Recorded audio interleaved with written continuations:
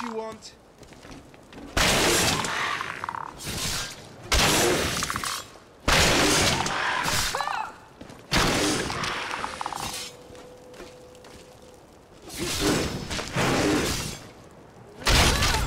That takes care of that.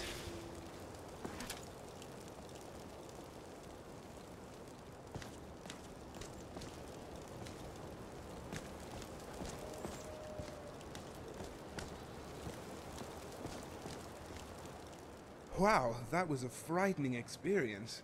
The Nords should really consider burning their dead, although granted it would make opening urns a lot more harrowing.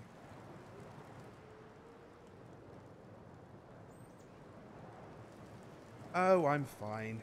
Don't worry, that's not blood on my face, it's makeup. No, I'm sorry, war paint. Doesn't help much in actual war though, but you did great. That's why you get first shot at rubbing these graves.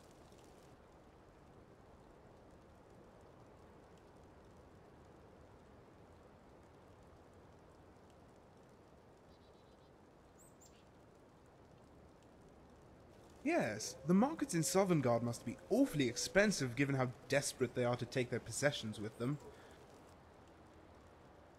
The name's Ramarin, professional adventurer, bladebinder, and grave robber.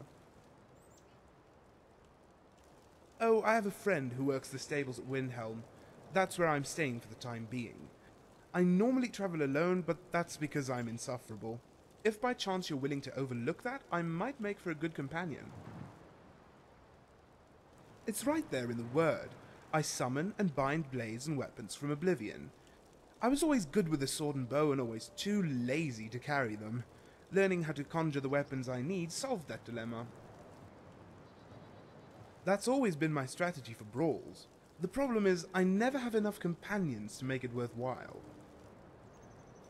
No, I can't compare to them, unless by illusion you mean hiding a dagger in my sleeve.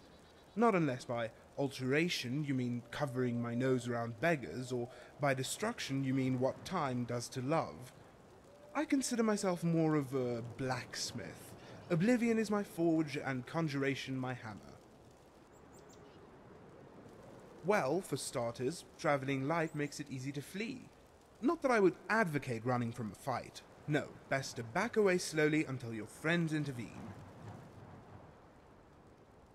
Well, there's the problem. I have skill, not strength. I have speed, but no stamina. I mean, look at me. I'm rather delicate. I'm surprised I can lift anything at all. Ever seen an elf juggle 3 axes while conjuring a 4th? Tie a cherry stem into a knot with their tongue? Now that's magic. Now, if you mean spells and things, that I'm afraid requires more than being born with your ears pointed skyward. That requires, studying.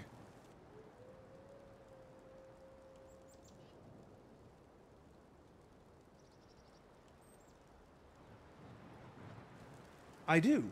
They're tall, punctual, and have good posture. Yes, but so is the Empire. The Stormcloaks are the only ones who come late to the party. But what they lack in punctuality, they make up for with surliness.